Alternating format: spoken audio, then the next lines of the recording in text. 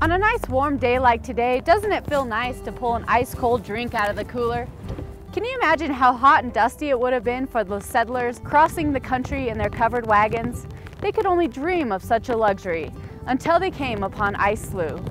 Ice Slough is a marshy area that is a tributary to the Sweetwater River. The surface is covered by grasses, sedges, other plants, and organic matter. Water flows beneath this layer and freezes in the winter. This top layer of organic matter insulates the ice as the weather warms, just as the cooler keeps its contents cold. Ice Slough was a welcome stop for travelers in the spring and early summer. If they dug into the ground, they would find clear, solid ice.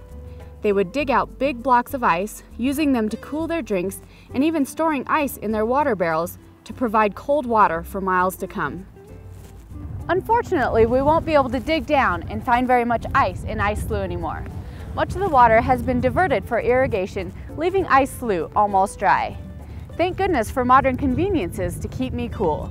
From the University of Wyoming Extension, I'm Mae Smith, exploring the nature of Wyoming.